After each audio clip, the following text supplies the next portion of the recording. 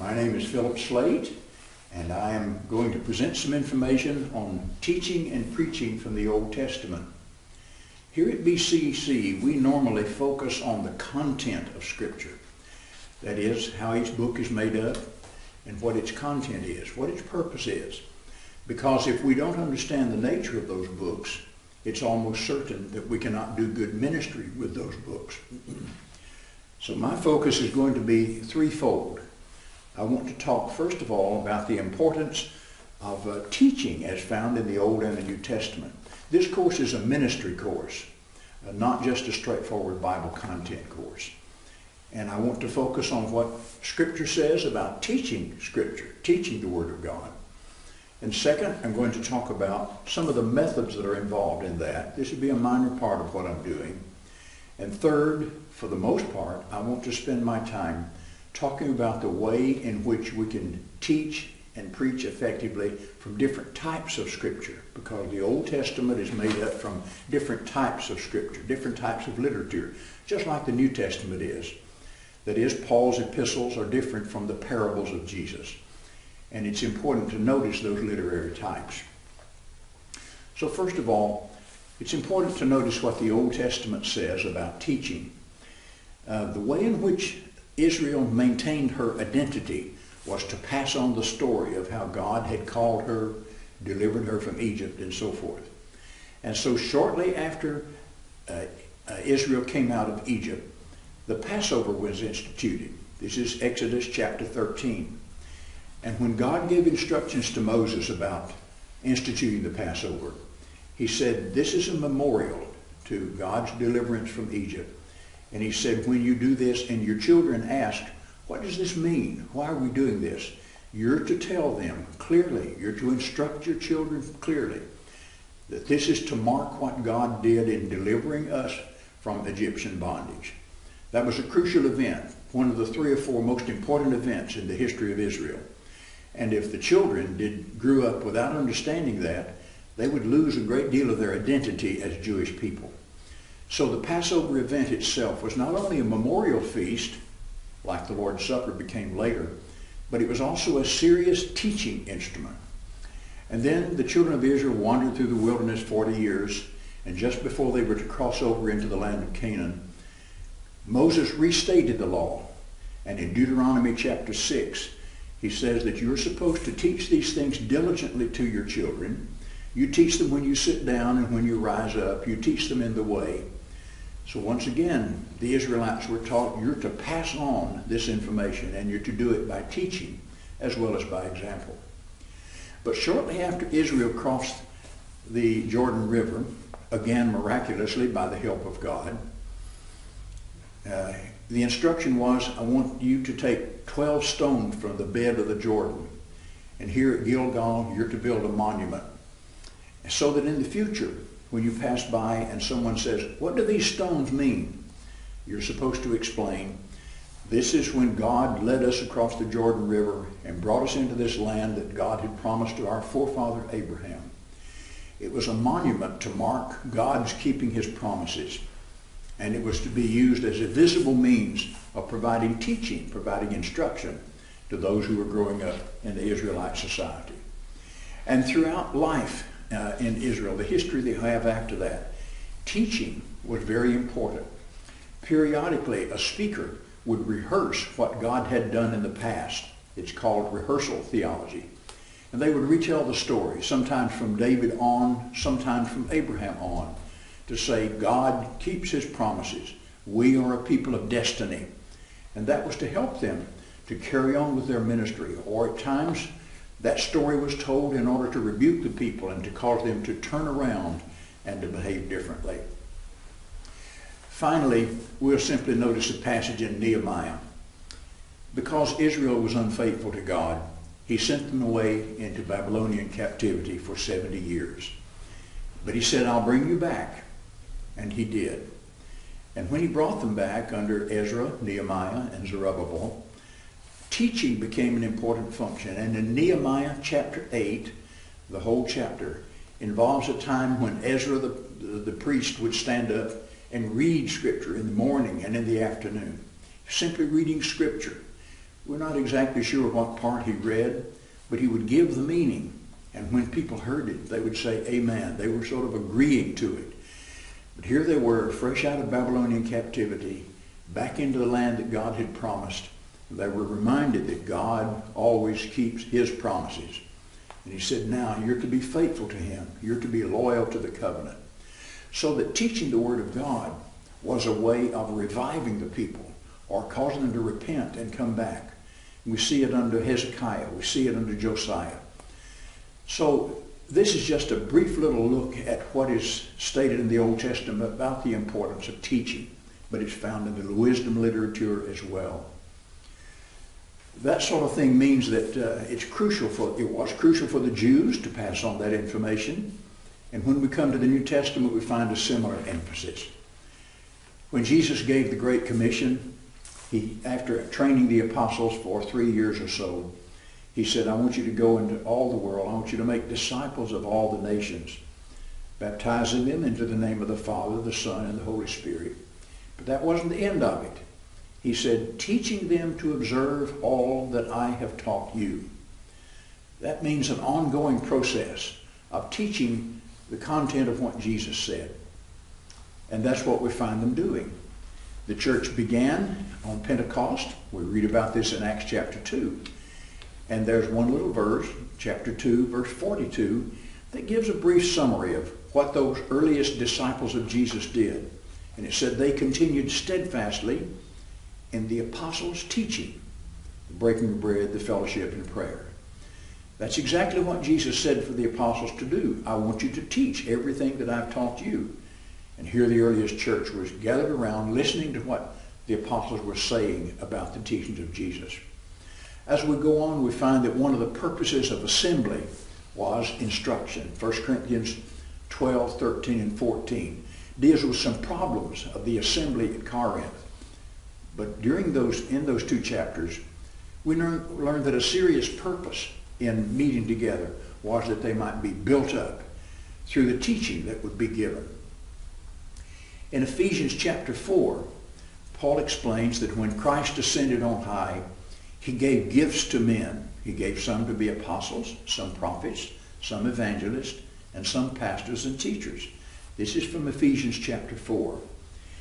And he said that those gifts were given in order that they might equip the saints.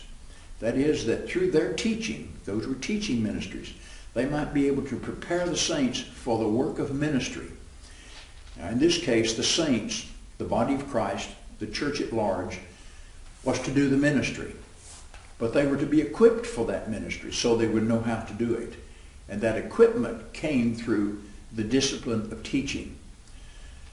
Again, Paul wrote to Timothy in 2 Timothy chapter 2, and he said, the things that I have taught you, that I have given to you, I want you to commit to faithful men who shall be able to teach others also.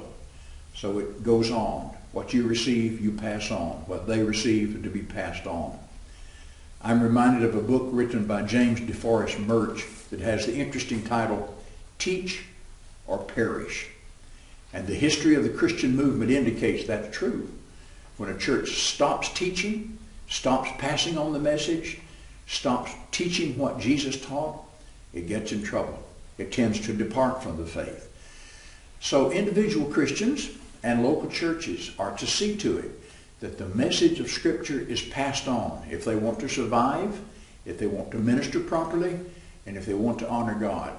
They will do a good job of teaching. Finally, we'll notice a reference in Hebrews chapter 5. Here the writer, whoever he is rebuking the Christians because he said, for a reason of the time, you ought to be teachers. In other words, because of the amount of time that's been involved in your being a disciple of Jesus, you should be able to be a teacher. But you've become dull of hearing, you haven't developed properly, and so you need someone to feed you on the milk of the Word. You're not ready for the meat as yet. That was a kind of rebuke, but in it, we understand that the writer felt that all Christians, to some extent, should be able to talk about their faith. And if a church doesn't equip its members to do that, that church is failing those members, because the Word of God is to be taught.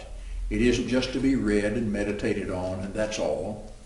It's to be taken in and passed on to others.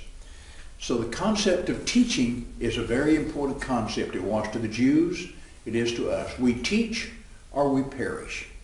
So, how do we go about that? Just a word about methodology. People learn to learn differently in different cultures. And whatever are the best methods of conveying information and making impact on people are the methods that are supposed to be used by Christians. Teaching the Word of God deserves the best effort we can put forth in terms of what constitutes good preaching, or what constitutes good teaching in a classroom, or what constitutes good teaching even on a one-on-one basis, or one person teaching two or three. Whatever is the best method in a particular culture is what we need to use in order to make that message viable to people, make it clear to people, and to have impact. It's clear in Scripture that it was intended to have an impact on people's lives. Read Psalm 119. I know it's a long one, 176 verses. But when you read through that psalm, all of which has to do with the Word of God, you pick up a large number of ideas as to what the Word of God can do in the lives of people. I have laid your word up in my heart that I might not sin against you. I have more understanding than the aged because I have kept your precepts, and so forth. It makes us wise. It can protect us from sin. It can give us guidance. Your word is a lamp to my feet and a light to my pathway. So the Word of God is intended to have impact on people's lives, to generate a response. And that's the reason why it needs to be taught to people. But it needs to be taught in such a way that it will generate a response. If all we do in our teaching is to pass information, like I'm doing now, then we're lecturing, we're not preaching. Preaching and effective teaching are designed to elicit a response from people, to help them not only to understand the content of Scripture, but to see something about the kind of response that needs to come from that content. And sometimes people need help on that. Just like the Ethiopian treasurer who was riding along, reading from the prophet Isaiah, and Philip asked him, "Do you understand what you're reading?" He said, "How can I except someone help me?" There are a lot of people in that position. And it's the responsibility of Christians to qualify themselves so they can help people who need help. And a part of that is understanding the text. A part of it is helping them to see the implication of that text, what it means when it's applied to life. So that's what a good teacher is supposed to do. And we want to use the best available methods when we're trying to do that. There's a book originally written in English that's been translated into a lot of different languages. It's called The 7 Laws of Teaching. And that's just from a sort of a Western culture perspective, but much of it translates to any particular culture. We pay attention to the law of the student. Who are these people whom I'm going to teach? Are they 10-year-old children? Are they 16-year-old teenagers? Are they young people in their 20s and 30s? Or are they people in their 50s? What background do they have in the Bible? Do they know anything about the Bible?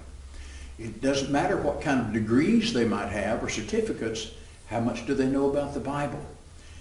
And a good teacher, a good preacher will be aware of that to know where to begin in the teaching. So we have to be sensitive about that. And a local church will fail its people if it doesn't pay real attention to something besides just having public assembly, public worship. Figure out some way in which we might be able to teach responsibly the content and implication of Scripture. Now, having talked about the importance of that, the question is, why preach and teach the Old Testament? Are there not passages of Scripture that indicate that something has been done away that we read about in the Old Testament? Yes, that's true. In Galatians 3 and verse 24, Paul refers to the law as a kind of guardian. Some translations say schoolmaster. A kind of guardian to bring us to Christ. But after we come to Christ, we follow the system of faith, the system of trust in God. So that implies something terminated. The guardianship of the law stopped. But it's really when we get to Ephesians chapter 3, beginning with about verse 13, that we get a clearer view of this. Paul made the statement that God is bringing in the Gentiles on an equal basis with the Jews. I know he says in Romans that the Gentiles are grafted in to the olive tree. That is, Gentiles partake of the benefits of the Jews, and God's working through those people to prepare them. But he said he's abolished the law of commandments that made a distinction between Jews and Gentiles. And now they're both accepted on the basis of trust in Christ. It isn't possible for the Jews to function under the covenant of Mount Sinai and the Gentiles not to function under that covenant, for them to be one new man in Christ. So something about the Old Testament was done away, or it ceased to be operative. I think the clearest explanation of this is in probably the book of Hebrews, chapters 8, 9, and 10. And it's important to read all three of those chapters to notice that the writer is talking about the covenant that we read about in the Old Testament. The covenant that God made with Israel. He did not make it with the Egyptians. He didn't make it with the Assyrians. He made it only with the Egyptians. Only with the Israelites. And as long as that prevailed, it wasn't possible for people to be one man. But in Hebrews 8, 9, and 10, it says, Jesus is the mediator of a new covenant, established on better promises. No longer do we have animal sacrifices. No longer do we have the Levitical priesthood. Jesus is a different kind of priest. He offered himself as the sacrifice, as the Lamb of God. The nature, the terms of the covenant are different, and it is for everyone. Because you see, the original promise to Abraham was that in Abraham's seed, all the nations of the earth were going to be blessed. And that's critical then. But something was done away, and that is the covenant. God had a covenant with Noah, but he didn't repeat that covenant with anybody else. God had a covenant with the Jews. That was the guardian that brought them to Christ. But that covenant is no longer needed as a covenant. But at the same time, the Old Testament is critically important for Christians. And there are several reasons for this. First of all, it's the first part of a two-part story, if we may put it that way. A person who just reads the New Testament and thinks about it is going to ask a number of questions. What does he mean when he's referring to Aaron? What is he referring to when he talks about David and all of that? It's very difficult to understand the book of Hebrews and certainly parts of Romans and parts of Galatians if we don't know the Old Testament. So it affects our understanding of the New Testament. There are many concepts found in the New Testament whose roots are in the Old Testament. So when Scripture talks about Scripture, it's talking about the Old Testament in the first instance.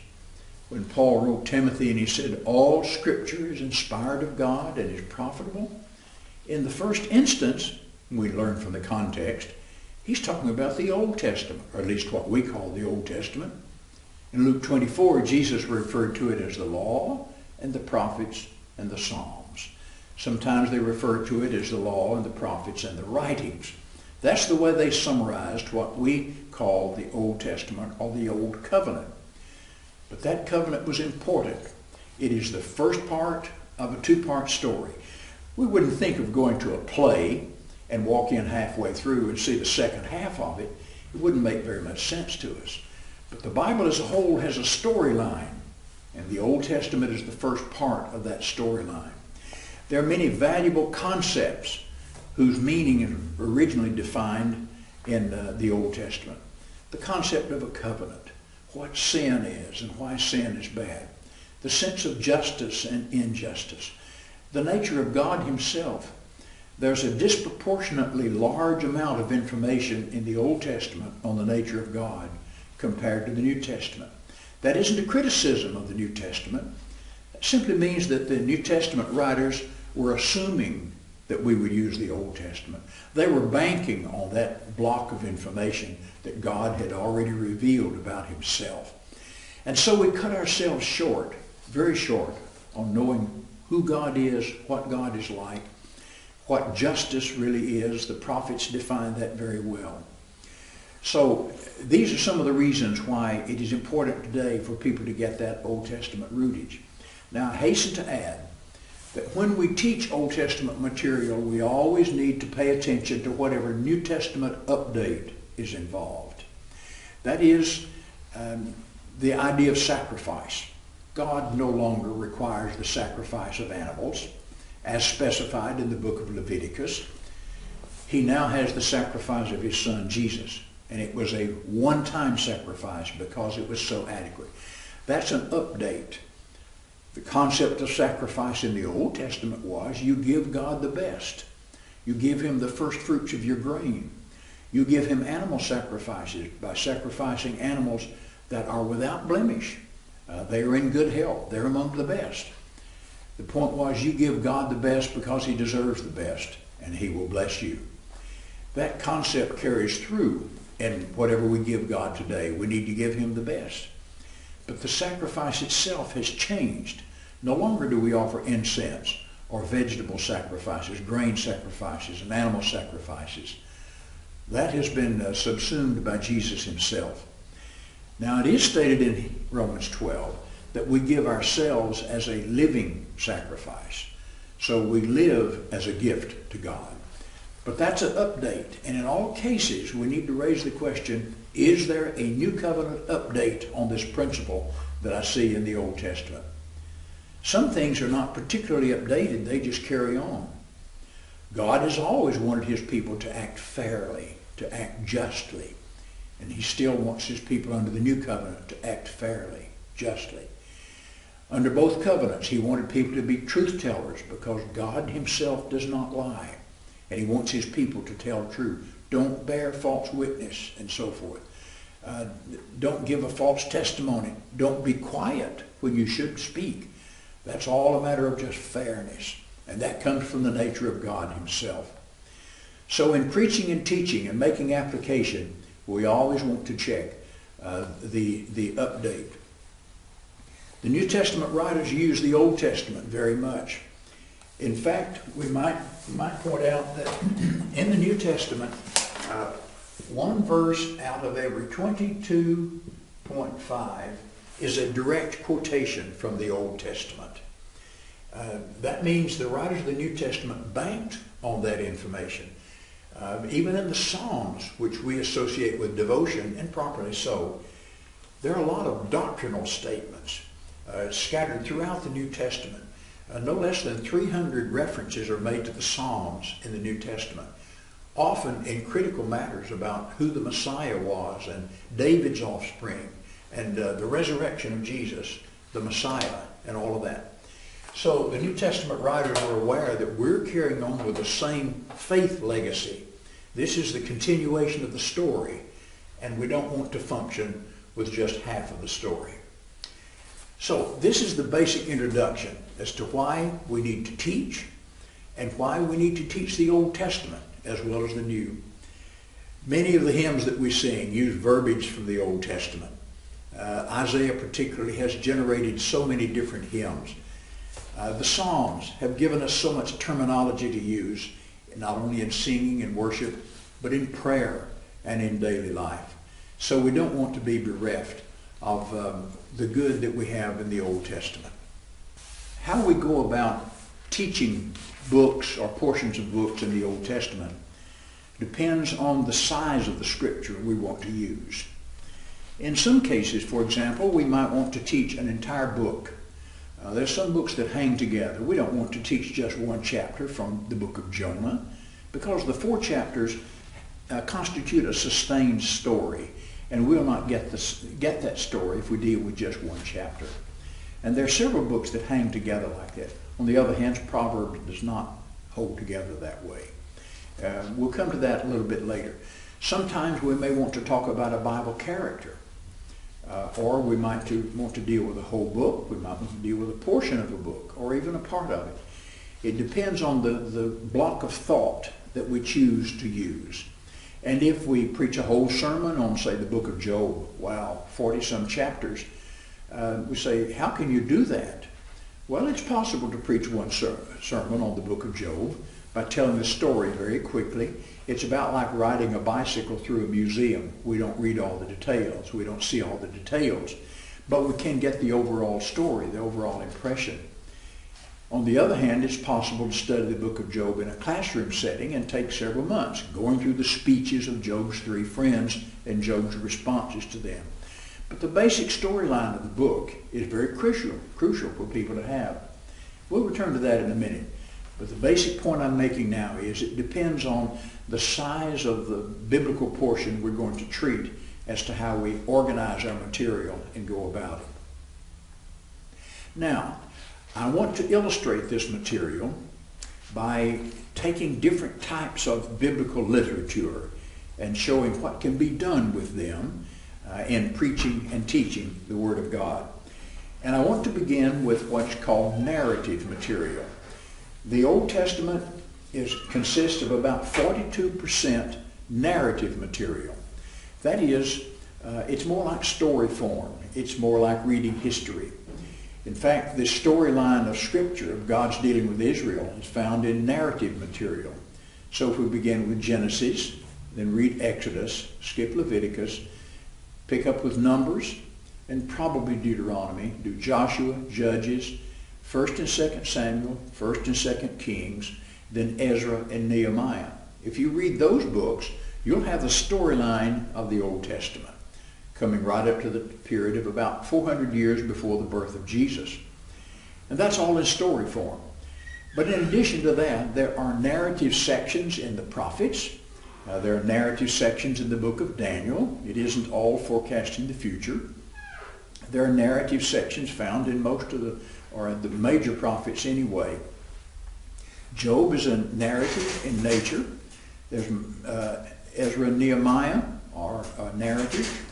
So there are narrative sections in a lot of different types of Scripture. Of course, sometimes there's poetry.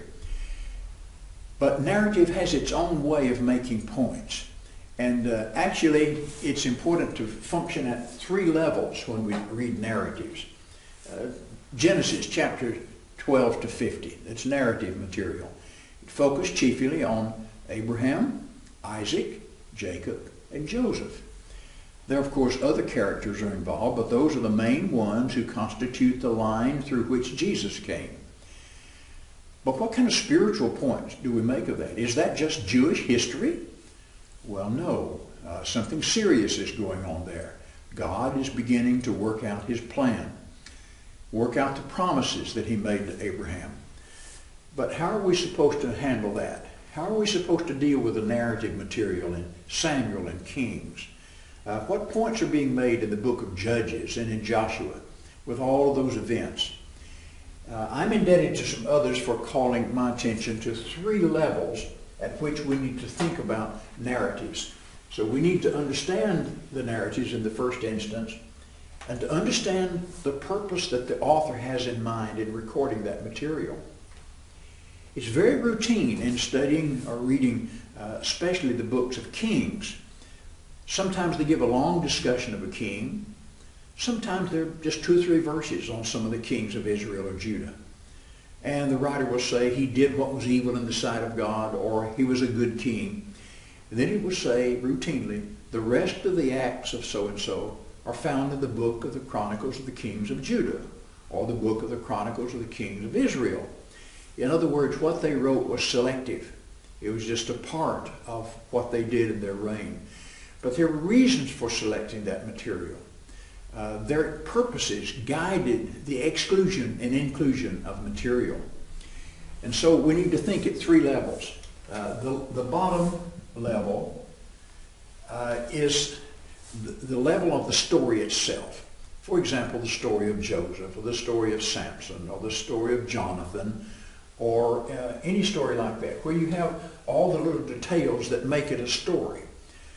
All cultures identify with stories because we know what it means to make a story. Our family has a story. Our nations have stories.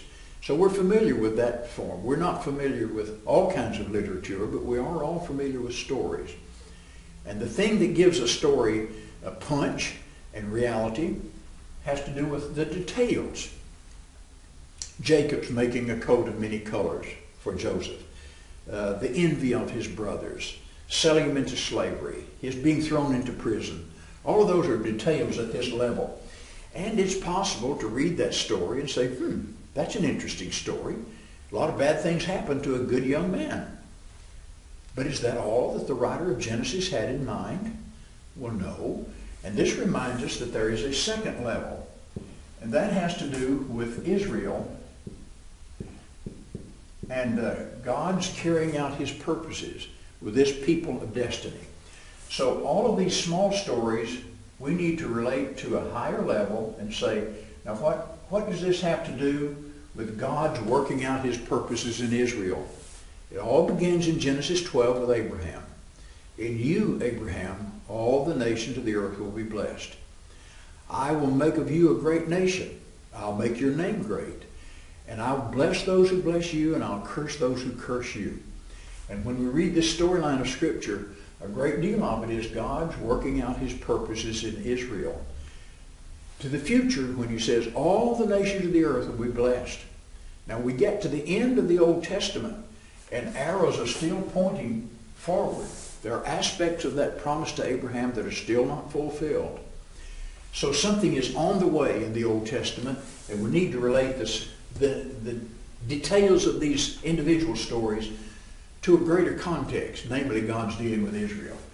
But we know from a passage like Galatians 3:8 that says the gospel was preached beforehand to Abraham, had in mind the gospel going to everyone, that there is still a greater purpose, and that's God's overall purpose in working with humanity. So how does the story of Israel relate to God? It shows that God is faithful, God keeps his purposes, and so forth. So anytime we deal with an individual section of the historical material, the narrative material, it's important to put it in its context and try to understand, what did the author have in mind here? What point was he really trying to make? Was he simply trying to say that Joseph was a fine young teenager who kept his nose clean, so to speak, but had some bad things to happen to him, but he kept his integrity anyway? Well, that's there. But we look for what we might call theological indicators. And several times in that narrative, from Genesis 37 to 50, we find indicators that while it looked like a tragedy for Joseph, God was actually working out his purposes. And several times Job said that, or Joseph said that. When he made himself known to his brothers, they were frightened. He's now in a position of authority, and he could take vengeance on them. But he said, you meant it for evil, but God meant it for good. In other words, their envy, their selling him to the passing traders and all of that indicated that God was doing something. And on another case, he said, I came down here that many people may be saved alive. And when he's ready to die, he says, I want you to promise that you'll take my bones with you when you go up. He knew that he was a part of a people of destiny, a people in whom God was working out his purposes. And that seems to be the purpose of the writer of Genesis, to show that God is keeping his purposes and working in the lives of people. So, in the narrative, we always look at the three levels to be as sure as we can that we make the point that the writer of that narrative had in mind when he made the point. We'll carry on from here and deal with some of this narrative material in order to make the point even clearer.